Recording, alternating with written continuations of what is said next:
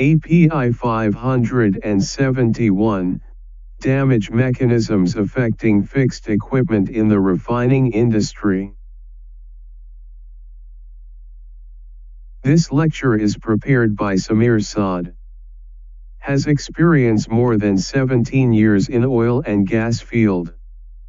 His professional certification more than 26 certificates.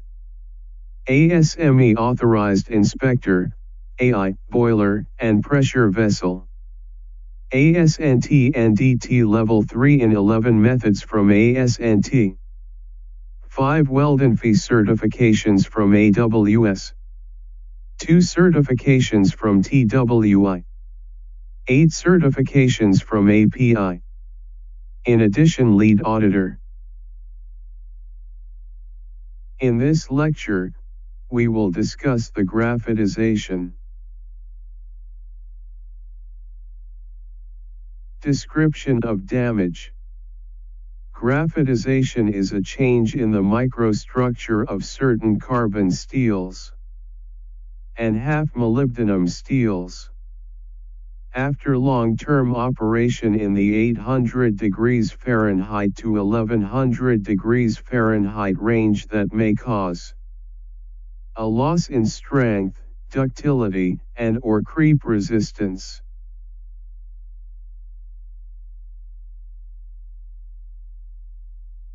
Affected materials. Some grades of carbon steel and half-molybdenum steels. Critical factors. The most important factors that affect graphitization are the chemistry, stress, temperature, and time of exposure. The addition of about 0.7% chromium has been found to eliminate graphitization. Temperature has an important effect on the rate of graphitization. Below 800 degrees Fahrenheit 427 degrees Celsius, the rate is extremely slow. The rate of graphitization increases with increasing temperature.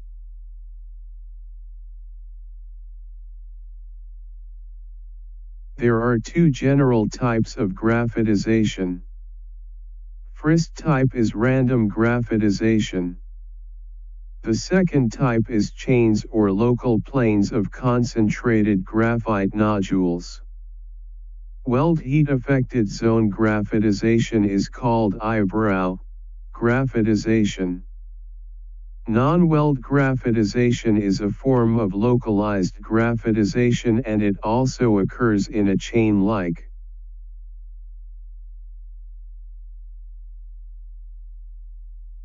Random graphitization.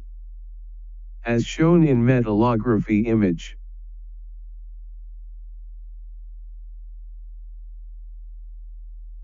Non-welded chain or local planes of concentrated graphite nodules as shown in left metallography image. Example of the weld heat affected zone eyebrow graphitization as shown in right image.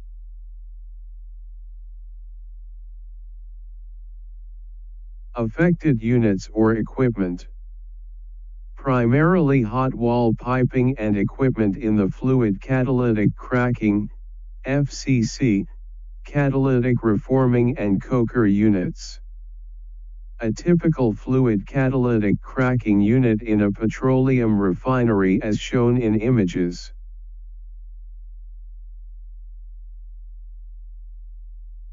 A typical schematic flow diagram of a delayed coking unit as shown in images.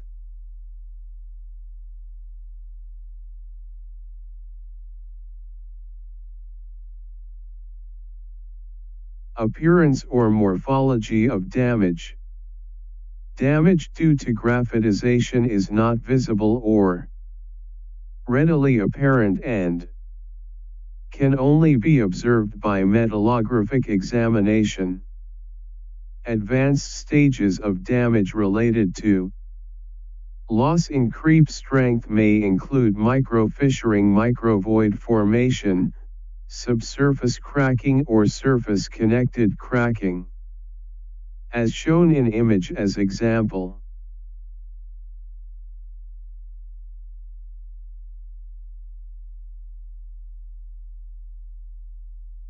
Prevention, mitigation. Graphitization can be prevented by using low alloy steels containing about 0.7% chromium for long-term operation above 800 degrees Fahrenheit 427 degrees Celsius.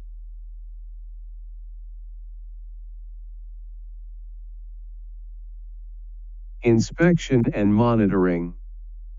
Evidence of graphitization is most effectively evaluated through removal of full-thickness samples for examination using metallographic techniques. Damage may occur mid-wall so that field replicas may be inadequate. The summary of graphitization. Description: loss in strength, ductility, creep resistance. Temperature range: 800 degrees Fahrenheit to 1100 degrees Fahrenheit. Affected metallurgy: carbon steel and half molybdenum steel. Prevention: adding 0.7% chromium. Inspection methods: metallographic test.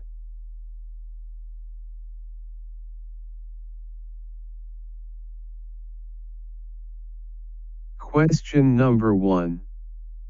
Graphitization occurs in carbon steels and half molybdenum steels after long-term operation. Temperature range: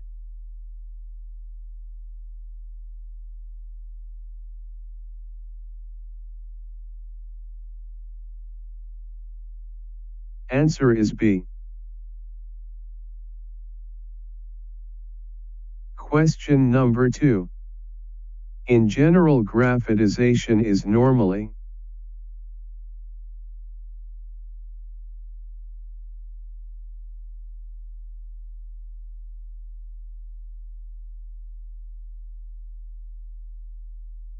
Answer is B.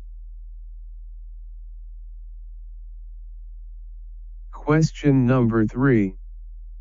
Materials most affected by graphitization are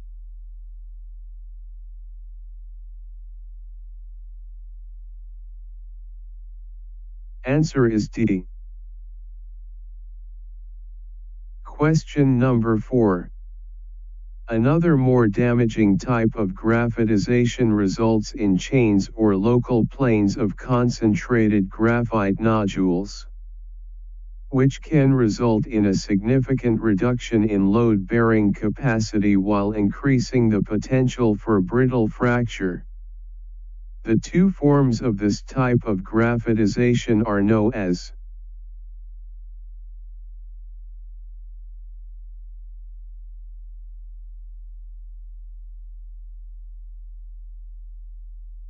Answer is B. Question number 5. Graphitization can be prevented for long-term operations above 800 degrees Fahrenheit 427 degrees Celsius by using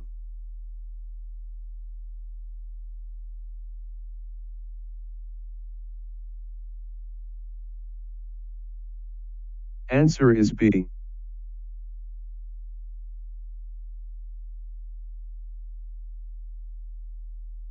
Question number 6. Evidence of graphitization is most effectively evaluated through removal of full-thickness samples for examination using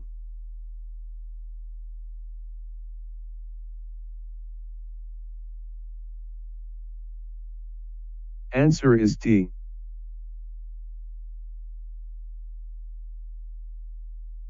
Thanks a lot for watching, and please waiting us for the next lecture.